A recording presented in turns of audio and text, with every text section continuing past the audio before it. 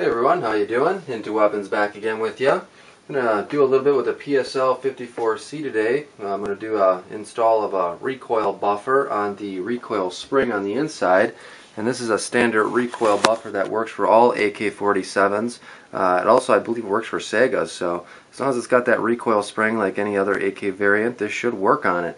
And what this does is it prevents the bolt from traveling all the way to the rearward of the position of your receiver and smacking into the back of your trunnion. This buffer will actually prevent that. This is just a $10 piece of plastic. You can buy it at many different manufacturers, many different distributors. But what you want to watch for is the ones that don't have a whole lot taken out of the plastic itself. So make sure it's a nice meaty one. The more plastic you have there, the better the buffer it's going to be, the more it's going to withstand, the longer it's going to last. These things do break down over time, will break, etc. So kind of keep your eyes open for that as well if you install one of these. But for over-gassed guns such as the PSL, there's a lot more gas that cycles this gun that's actually needed, and it's known for having issues in the back of the rear trunnion, breaking apart, cracking, fracturing, that kind of thing, especially if you use heavy ball ammunition, anything really with 160 grains or more. I tend to stick with a 148 grain bullet. That seems to work very well with this gun. I don't seem to have any issues with it. So. But you know, the install on these definitely works well. They're simple enough to do, and for $10 you can easily replace them. I'm going to pick up a few more for my other AKs. I do use this currently on my Draco C pistol, AK pistol. It works phenomenal to tame that recoil, and even a little bit of that muzzle climb. I think when you have less recoil like that, it definitely helps. So. Just to give you an idea here, if you're not familiar with the PSL-54c, it is known as a few different things depending on the person who imported it or the company that imported it. This particular variant here was imported by TGI and is actually known as the FPK Dragonuv. It is the same exact gun as the PSL-54c or the SSG-97 or the Romak III. Again, it just comes down to who imported it. And you're probably familiar with the 7.62x39 cartridge. That is what standard AK-47 shoot. This particular AK-47 variant actually shoots the 7.62x54R, which is more commonly known for the Mosey Nagant. So a much larger Russian round than the standard AK-47s that you'll find. Due to that, this gun is much larger. You'll notice that it has a larger receiver, it has a longer barrel, the gas system is longer, the trigger guard is bigger. I mean, everything on this gun is bigger. It does have an aftermarket Rhineland Arms PSL stock on it. But if you're interested in further details on this gun, I do have other videos out there on my channel regarding it, so feel free to jump out there and check it out. I do especially have one video out there of me rapid firing this gun to give you an idea of kind of the recoil and what it's capable of doing. So jump out there and check that out if you're interested. It does come standard with a 10-round box detachable magazine. These are Romanian, just like the rifle itself. They come stock generally with just one of them. I was fortunate enough to get 4 additional ones prior to the prices of them skyrocketing. I purchased them for $50 a piece. Now I'm seeing them listed on Gunbroker for $100 a piece, which is just ridiculous. There's really no reason why it should be that expensive. It's just really more or less price gouging. And but you know, supply and demand will definitely do that to prices.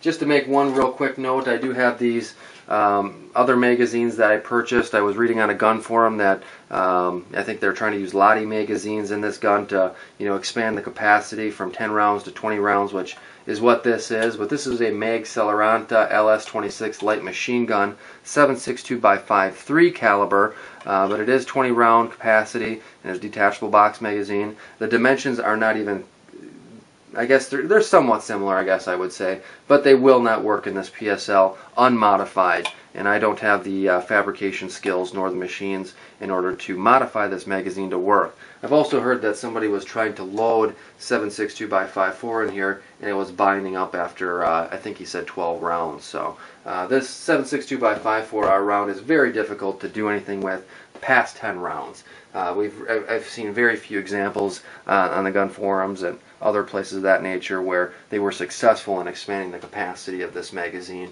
to do anything more with it. So Now, as one side note, I did talk about in the forum that I would post a little bit of a video on that. I got some dimensions written down here. I'm not an engineer, guys, or a schematic drawer or anything like that, but if you can actually see some of the dimensions there, you can pause the video here, record those down. I don't know if that will help you out or not, but if it does, hooray. Otherwise, we'll get right into installing this recoil buffer in this designated marksman's rifle. It is not a sniper rifle. It's not known for doing anything really past 1,000 yards. The general range of this firearm is between 100 yards and maximum 700-800 yards. But it is known to reach out there a little bit. It does have a thin barrel, so once it does heating up, the pattern will start going all over the place.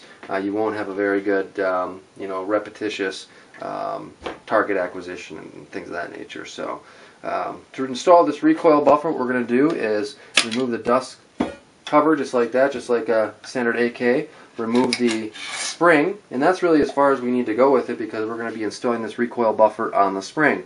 And again, as you can imagine, as that bolt is coming to the rearward of the position as it's cycling, it's slamming the hard metal of the bolt carrier into the back of your receiver and rear trunnion. So what this does is it prevents it from hitting that metal on metal. It actually will run into this buffer, which is technically supposed to reduce the felt recoil on it, but ultimately prevent the damage from occurring into your rifle. To disassemble the recoil spring on the PSL, what you'll notice is on the top of the guide rod here, there is a nut that has an opening, kind of like a crescent moon, if you will. And the guide rod has kind of a detent on it, so when you depress the spring here, it'll relieve the tension on this nut on the end of the guide rod, and you'll actually be able to slide the nut right off the guide rod where those two detents are. And then once you have that, what you can do is allow the spring to go ahead and fully depress, and you have two pieces of the guide rod that do come apart, as you can see there, and you can put it back together just like that. That's kind of how that works. Typically with these, when you're installing them, at least on my Draco C AK-47, I slid it up over the spring itself. On this particular one, because the diameter of the spring is much larger than a standard AK, what I'm going to do is actually put this over the guide rod itself, and keeping note of which way you're putting it on, you do want kind of the flat edge there, as you can see, pointing towards where the bolt carrier is going to be hitting it. So that the angled end would go towards where you put your finger to get the spring off. And what I'm going to do is just kind of lightly slide it up over the end of here, just so it's on there. I'm not going to put a whole lot of pressure on it at this point, but just something like that at this point. Getting the spring back on the guide rod is a little bit more difficult. You do have to hold your guide rod pointing downward, therefore the guide rod will stay into its position that it needs to be in. And what we'll do is we'll just kind of put the spring up over the guide rod here. What I do is I put it against my chest and continue pointing it downwards, and slowly depress this spring, or compress the spring, until I'm able to see the end of that guide rod and replace this nut. Once you got the nut on there, just replace your spring over the nut in the correct position there, just like that. And now you have your reassembled guide rod spring, recoil spring with the buffer on it. Now what you're going to do at that point is put it back in the PSL, and we'll just slide it back in here. This is a little bit more difficult because this buffer now is going to be in my way, but actually it wasn't so bad. Once I have it in there, you'll notice that there's still a space, at least right now, between the recoil buffer and the rear of my receiver and the trunnion. So what I'm going to do is just slowly push this backwards until it's fully seated against the rear of the receiver and trunnion. And you'll be able to tell because it should be able to fully seat against there. Now with this in position, I'll show you what it's going to allow it to do is when I'm cycling, or the firearm is cycling, that bolt carrier is coming back, and now it's hitting that recoil buffer, that plastic piece. It's not hitting the rear of the receiver and the trunnion metal on metal. So supposedly that should help the recoil. It should also prevent the damage, and ultimately save your firearm from a lot of hassle in the future and make it last a little bit longer. One thing you do want to make sure of is when you put anything like this on, that your gun is going to function. First, just with using some proving dummy rounds or snap caps, so we'll go ahead and try that.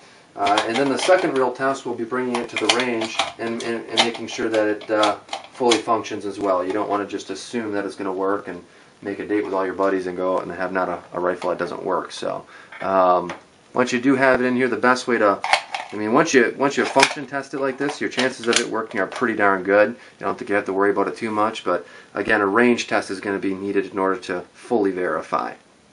The cycle of this rifle has now been shortened a little bit, so that's something you want to look for. Is if the proper fitting has been made, the cycle of the weapon should have enough travel to allow the round to eject and cycle the next round. So we'll go ahead and try it. And it seems to be ejecting fine. So looks like we have a successful installation of the recoil buffer in the back of the spring here for the PSL. Again, you can use these really in any type of AK variant rifle or pistol for that matter out there. So these are a great little piece. Keep an eye on them, like I said though, because they do break up over time, especially if you have a lot of varied temperatures, hot to cold, that kind of thing. That might make it not last as long as it normally would, but overall, the one I have in my Draco AK-47 has probably stood up to close to 700 rounds now. I do see some fracture lines in it, but it's still holding in there, so it's still working.